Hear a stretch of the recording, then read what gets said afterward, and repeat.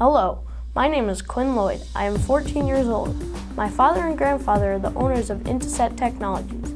I'm performing this demonstration of how to assemble Inteset's thin Mini-ITX computer case and to show how easy it is for anybody to do. This is one of the only 1U high computer cases on the market today built for HTPC setups installed in AV racks. 1U means 1 3/4 inch high, the smallest height allowed in an AV rack. Look at how small the case is, and yet it has all the power of the latest Intel chips and CPUs. Thin Mini-ITX motherboards are very popular now because they not only have the power of full-size boards, but the I/O panel on the back of these motherboards is only half as high as the standard versions. You can get these boards from manufacturers like Asus, ECS, Gigabyte, and others. There are even some Intel boards still available in this form factor. This case will handle all of the variations of each manufacturer's thin Mini-ITX motherboard. It has an aircraft aluminum front panel and top, which helps to dissipate heat from the system. The bottom is made with heavy gauge painted steel to provide the case with support. You can see an indentation for a customized P-Touch label. On the front panel we have 2 USB 2.0 ports as well as 2 audio ports for the headphones and a microphone.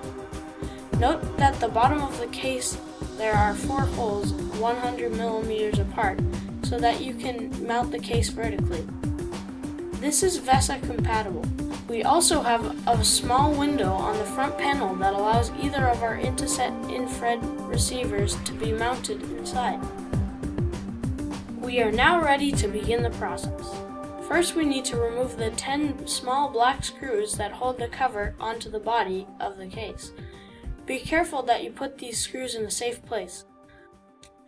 Notice that after I remove the top, you can see pre-installed components of the case. You can also see the hard drive bracket.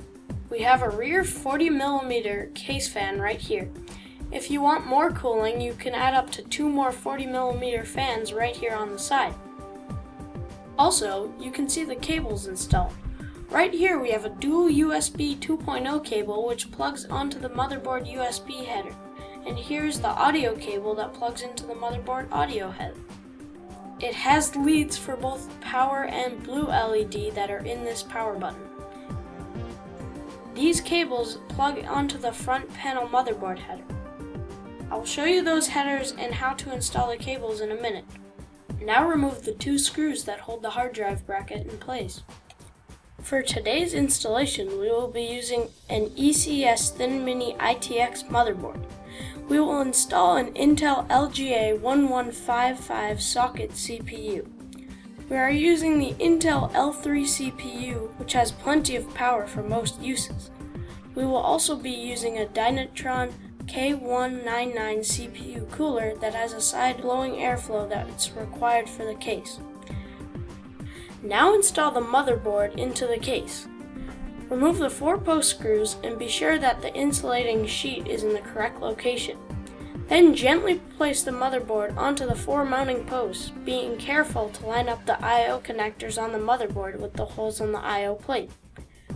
Be sure that no parts of the I/O plate are blocking any of the connector openings on the motherboard. Screw down the motherboard with the 4 post screws provided. Now let's attach some of the cables before we install the notebook size hard drive. Run the fan cable to the CPU fan header on the motherboard and plug it in. Attach the case fan cable to any of the fan headers available. Some motherboards will assign a header for the case fan so that the heat magnet software on the board can control and report the fan activity. Attach the front panel USB 2.0 cable to the USB header like this, and attach the audio cable to the motherboard header like this. Finally, attach the power button leads. Plug the 2 power switch connectors onto the power switch header and then plug in the 2 power LED connectors into the LED header pins. Be sure to put the LED positive and the LED negative connectors in the appropriate pins as marked on your LED header pins. When you start your computer, if the blue LED in the center of the power button is not on, Then switch the LED connectors on the pins on the header, as the positive and negative connectors are likely reversed. Your motherboard will come with an SATA power cable like this that must be used for hard drive installation. We've provided an SATA data cable like this that comes with the case. It's a custom mini SATA data cable that will fit in small places. Attach your hard drive or solid-state drive onto the hard drive bracket provided with the screws that come with your drive. The SATA connectors must be facing the part of the bracket with two legs connected to the base with the mounting holes. Drive fit the bracket onto the case to see how the mounting holes line up and to see how the single supported leg fits onto the motherboard. On some motherboards like this one, we have cut the leg slightly so that it rests on the component that was underneath it. When everything is clear from the dry fit, install the SATA power cable onto the motherboard. Then, install the SATA data cable we provided onto the motherboard. Slide both cables through the opening in the drive bracket.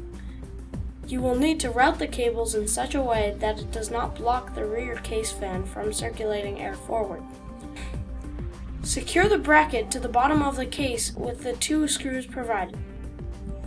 Attach the power cable onto the drive's power connector and the data cable onto the drive's data connector. It is important that you keep all of the cables in the case as neat as possible. If needed, use nylon wire ties to keep the cables in place. The goal is to allow as much airflow inside the case as possible.